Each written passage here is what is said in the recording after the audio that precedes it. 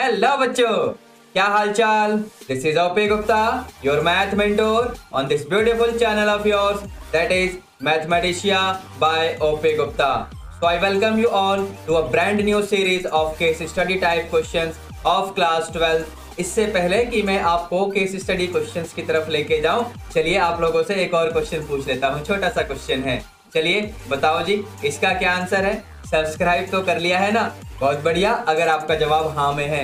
और अगर अभी तक आपने चैनल को सब्सक्राइब नहीं किया है तो चैनल को सब्सक्राइब करके बेल नोटिफिकेशन प्रेस कर लेना, ताकि हर वीडियो की अपडेट आप लोगों को टाइम टू टाइम मिलती रहे और आप लोग कोई भी वीडियो मिस ना कर पाए. ठीक है बच्चों, मोर ओवर इस वीडियो को लाइक करने के बाद अपने सभी क्लासमेट्स के साथ शेयर भी कर देना. ठीक है बच्चों, अब चलते हैं आज के क्वेश्चन की तरफ. ठीक है, तो ये रहा जी केस स्टडी क्वेश्चन जो आज की क्लास में हम लोग डिस्कस करने वाले हैं. यहाँ पर आपको टोटल 5 सब पार्ट्स मिलेंगे, जिसमें से कोई सा भी 4 सब पार्ट्स आपको सॉल्व करना है. और जैसा कि आप यहाँ पर पढ़ पा रहे होंगे, आपको इसके ऊपर बेस्ड क्वेश्चंस मिलने वाले हैं जो कि अगले पेज पे होंगे.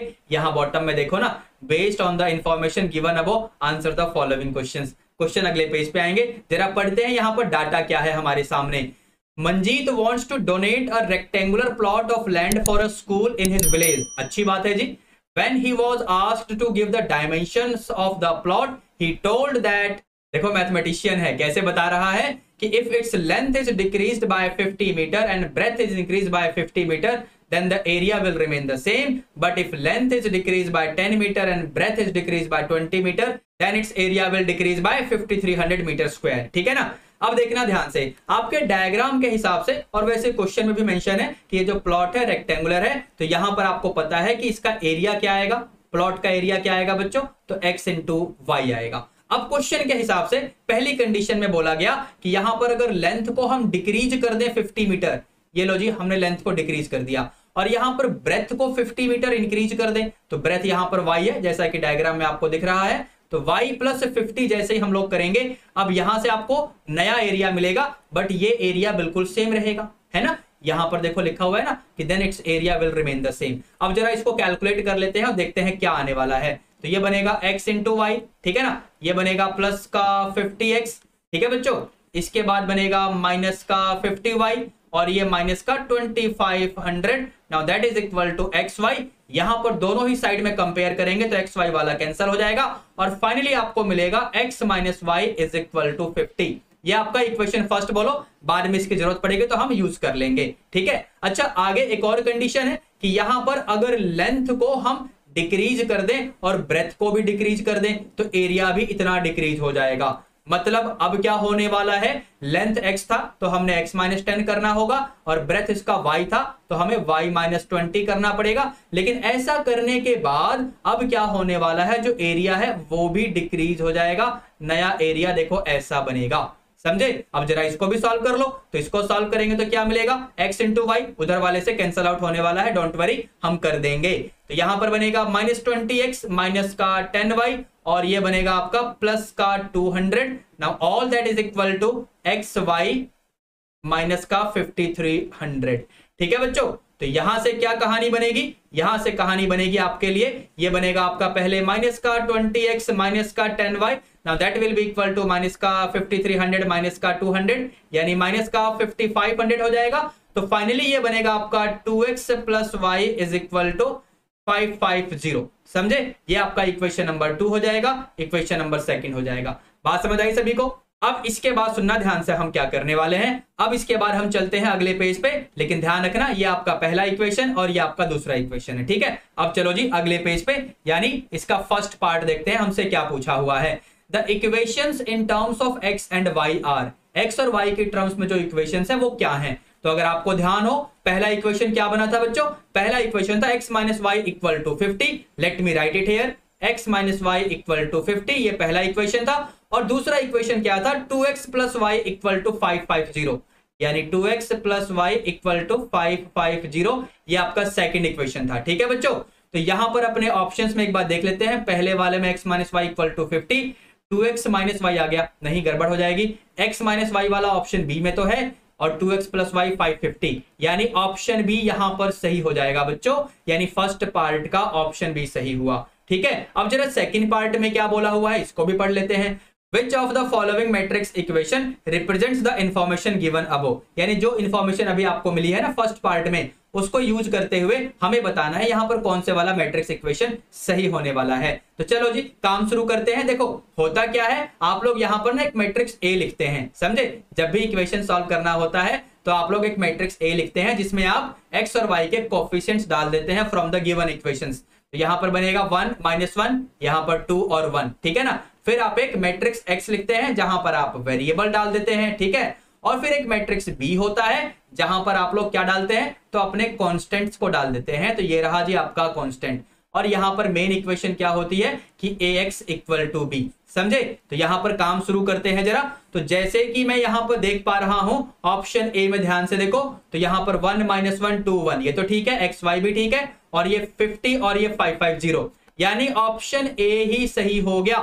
ध्यान से देख लो, ऑप्शन ए ही यहां पर सही हो गया सेकेंड पार्ट के लिए, समझे बच्चों। अब आगे बढ़े अगले क्वेश्चन की तरफ। चलो जी अब चलते हैं जरा अगले पार्ट की तरफ, यानी तीसरे पार्ट में क्या बोला हुआ है, द वैल्यू ऑफ एक्स। अब एक्स की जो भी वैल्यू है ना वो आपके रेक्टेंगुलर फील्ड का ना लेंथ था। यहां पर डायग्राम फिर से देख लो, ठीक है। और आपको अब बताना है कि एक्स की वैल्यू क्या आएगी। भाई सुनना ध्यान से, आपके पास इक्वेशंस तो ऑलरेडी प्रेजेंट हैं, ठीक है ना। ये मैट्रिक्स इक्वेशन भी है। अगर आप मैट्रिक्स इक्वेशन का यूज करके एक्स और वाई की वैल्यू निकालना चाहते हो तो कोई दिक्कत नहीं है, लेकिन ये क्वेश्चन होते हैं मल्टीपल चॉइस वाले, समझे। तो यहां पर आप लोग क्लास 10th का मेथड भी यूज कर सकते हैं, एलिमिनेशन मेथड से कर लो, मजा आ जाएगा। देखो मैं यहां पर क्या करने वाला हूं, टाइम बचेगा ना बच्चों। मैं यहां पर क्या करने वाला हूं कि ये था आपका पहला इक्वेशन, समझे कि नहीं, और ये था आपका दूसरा equation.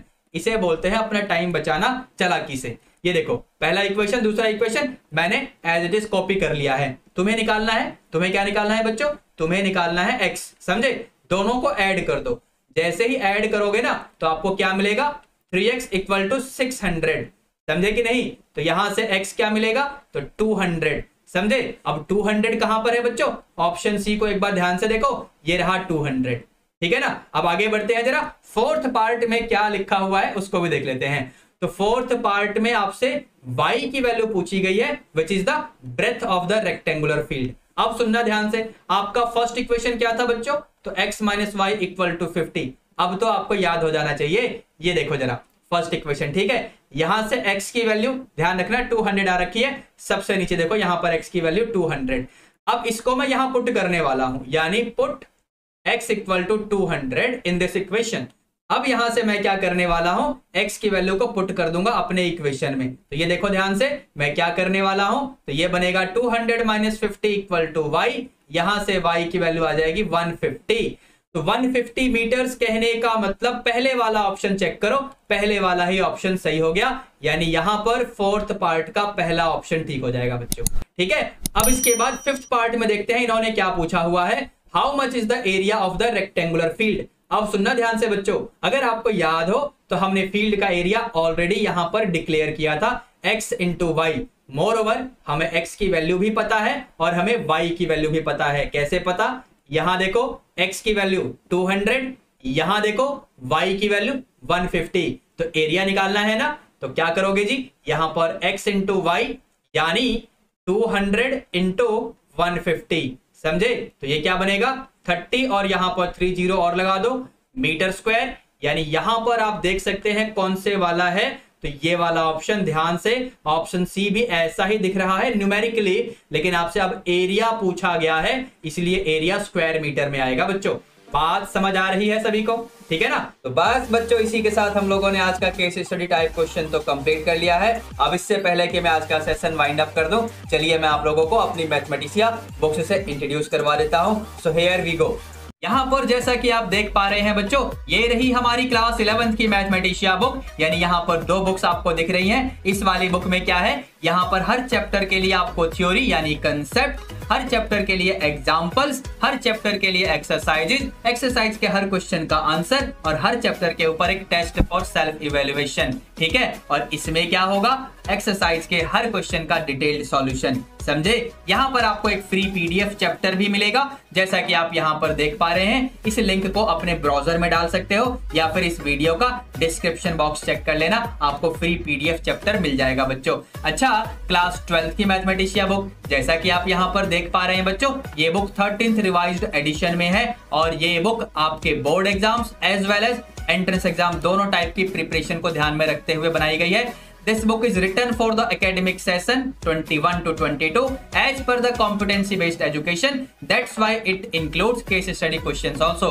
Moreover, this book also has been given with the detailed solution for each exercises question of each and every chapter. क्या यहाँ पर भी फ्री चैप्टर्स हैं? बिल्कुल, यहाँ पर तो दो चैप्टर्स आपको फ्री मिलने वाले हैं, यानी chapter 3 of your NCERT matrix वाला टॉपिक देख लो यहाँ पर, और चैप्टर 7 ऑफ योर एनसीईआरटी यानी इंटीग्रेशन वाला चैप्टर। ठीक है, और ये लिंक आपको इस वीडियो के डिस्क्रिप्शन बॉक्स में भी मैंने डाल के दिए हुए हैं। ठीक है बच्चों, अब मैं जरा आपको कुछ और पब्लिकेशन भी दिखा दूं अपनी। तो ये रही हमारी एनसीईआरटी एग्जाम्पलर प्रॉब्लम की सॉल्यूशंस बुक, मतलब क्लास 12th के लिए, और ये क्लास 11th के लिए। ठीक है, ये हमारी ऑब्जेक्टिव मैथमेटिशिया बुक है क्लास 12th के लिए। और क्या है हमारे पास, ये हमारा सीबीएसई का चैप्टर वाइज पीवाईक्यू वाला बुक है, ये वाला, समझे। और ये क्या है, ये सीबीएसई के प्रीवियस ईयर के सॉल्व्ड पेपर वाली बुक है, लेकिन इसमें latest pattern based sample question paper भी ऐड किए जाते हैं। अगर आप लोग अपनी बुक को ऑर्डर करना चाहते हैं तो बुक्स ऑर्डर करने के लिए आप इस व्हाट्सएप नंबर पे मैसेज कर सकते हैं, आप लोगों को सारी डिटेल प्रोवाइड कर दी जाएंगी along with the price description. अब आगे बढ़ते हैं जरा, और यहाँ पर इसे प्यारे से क्वेश्चन का आंसर करते हैं। इसका आंसर क्या होने वाला है,